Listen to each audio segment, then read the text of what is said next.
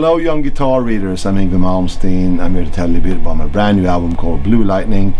It's a little bit different. I'm doing some variations of other people's like Rolling Stones, the Beatles, Hendrix, and my own stuff too. It's more bluesier, and check it out.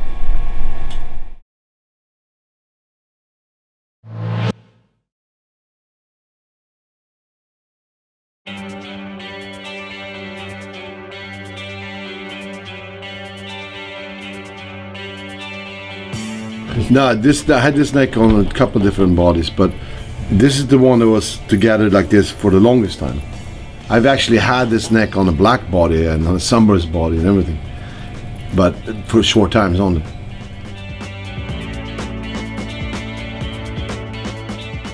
I used to always do that because it was I say I want that neck on that body. I still do that.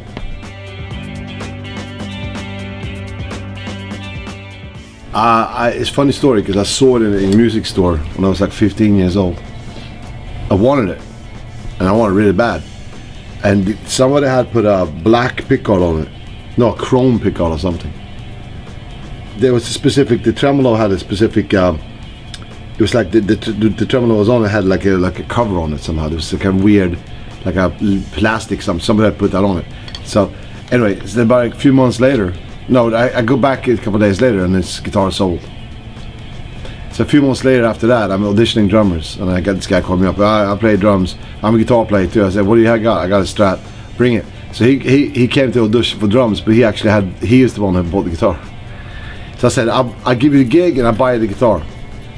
And okay, whatever. So I bought the guitar from him. That was I don't even remember the day. I was 15, so 78, 79. 2,000 krona.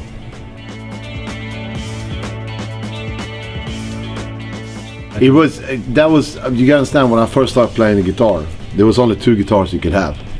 It was this one and Les Paul. And I always liked this one better than Les Paul. I thought Les Paul was like an acoustic guitar. I like Les Paul, so I like them, but you know, they're not, to me, it's not the ultimate guitar.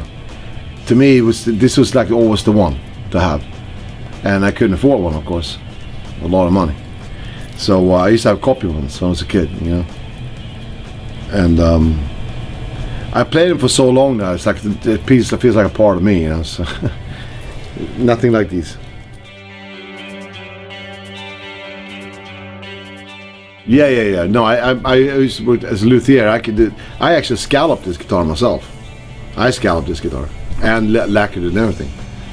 Yeah. Which is very light scallop on this, but.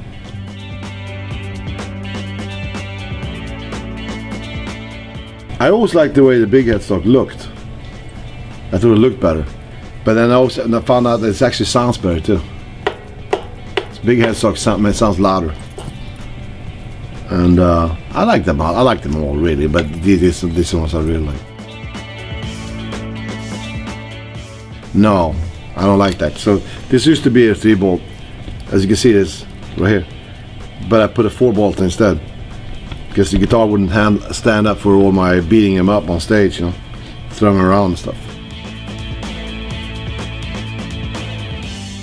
Disconnected. All the rest is the volume knob and the switch inside. Well, the reason is because when here's the pickup. When the pickup goes through the volume knob, it's like a resistance thing, you know. Switch doesn't really do anything. But if you put the pickup also through this one, you get more resistance. It's less clear, it's less powerful signal. You don't need it, and they're useless anyway. They don't do anything. They don't do anything.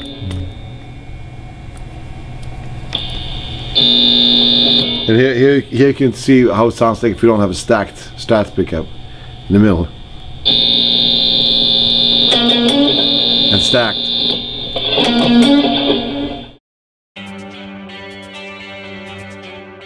Oh, you mean like that? It depends. This one has. This is so old. It doesn't even move. I use mainly these two. Still. But if I wanted to put like these two together like this, put these two together. It's a very Hendrixy kind of like thing, you know. Sounds really cool, you know. Okay, well, if you know, if you have a guitar with large high frets on them compared to low frets, it's the same effect. If your frets are really high, you get better grip on the string, and if you carve the wood out in between the frets, it's like having a really high fret. But what I do, I carve the wood out and I put a big fret also, so it says both, you know. That is the brass nut, and this particular one has been broken many times. Look at the headstock, it's busted.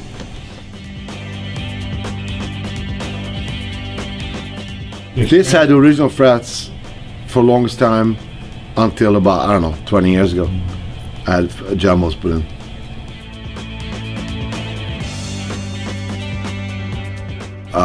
Oh God, I can't remember the year. I have many guitars that are exactly the same year and everything that I started using a lot. I have them in there. And then of course when Fender started making the exact model that I want, I was basically gave them one of those, you know, like a 72, 71 guitar, and I said like I want it just like this. So I stopped using this maybe, I don't know, 95, something like this. Maybe no, before then, 92.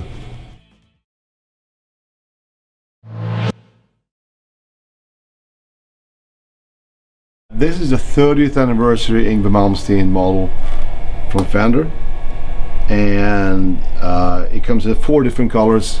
It comes in candy apple red, sonic blue, burgundy mist, and the standard white that I always use. They call Olympic white, you know, the cream white one. And the difference is that if you look at the back here, no skunk stripe, because it's a 68 maple cap. In other words, it's a glued on maple fretboard. And of course everything is made like a 68 with the pick guard different like this. Other than that, it's pretty much the same. It's got YGM, Seymour Duncan YGM pickups, you know.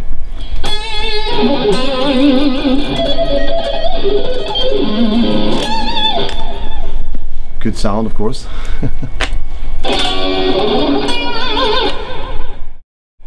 Yngwie Malmsteen signature model, 30th anniversary. Burgundy mist, amazing color. Love these.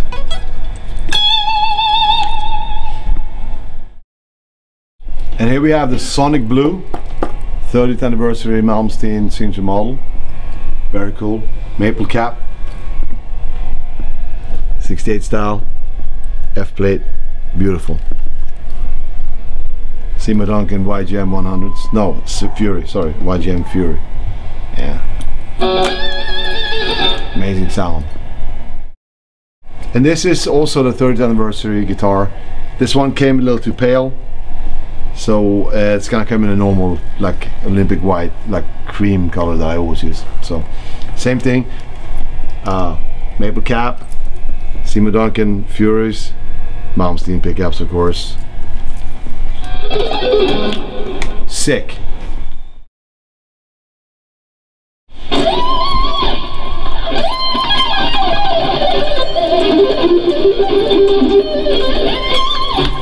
So this is my cable, Yngwie Malmsteen cable from Fender, and the sound you're hearing, it's actually from the Fender overdrive, Yngwie Malmsteen overdrive that I designed with Fender. So there. This I designed with Fender, and it's the ultimate overdrive pedal.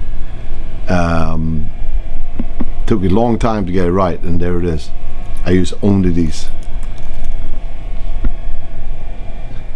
This is my new console. It's Icon D Control for the Pro Tools. Okay, perfect. And I have some new universal audio processors here. What's it called? Converters, new converters. You have to cut that in. And of course, when I play the guitar, we hear is actually these Marshalls here. Through downstairs, I have all the cabinets live.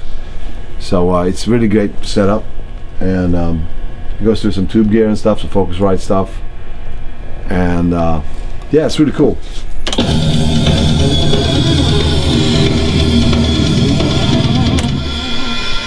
there you have it.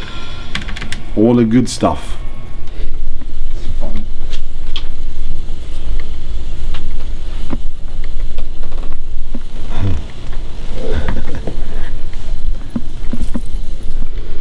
It's very important function. You got it?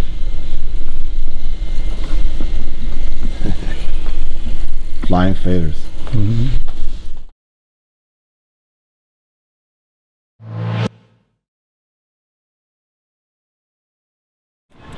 Hello there. This is a 3.2 Spider made from 1986 to 1989, and this particular one they only made 30 of in left-hand drive. Very rare, and it's beautiful. Red tan, of course.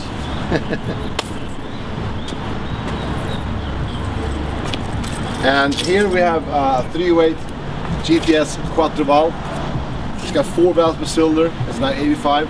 It's the latest version of the 308s, convertible. Inside of there I have the earlier one with the 4 Weber carburetors, but it looks exactly the same. And then also I have a 348 Spider. It looks like a little Testarossa. That's not here today. And over here we have a car that's not that unusual. It's a 360 Spider. However, this one is extremely rare because, and I'll show you,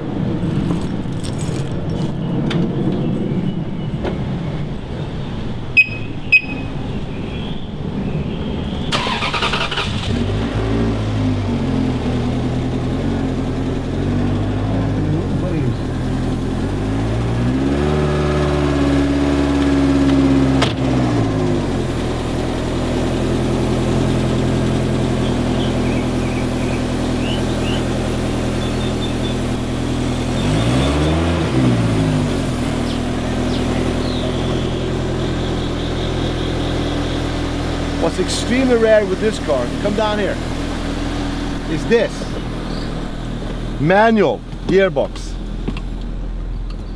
They only made 2% of the production with the manual.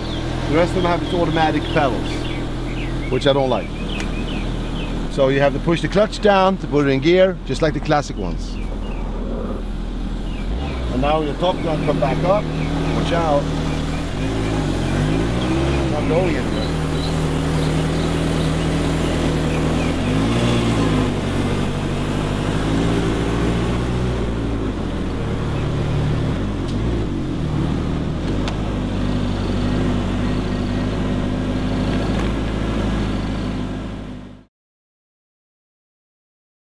As you can see here, there's a little award for me being on the cover 36 times, which is amazing, and it's all because of you, so thank you very much for your support. God bless you. See you next time.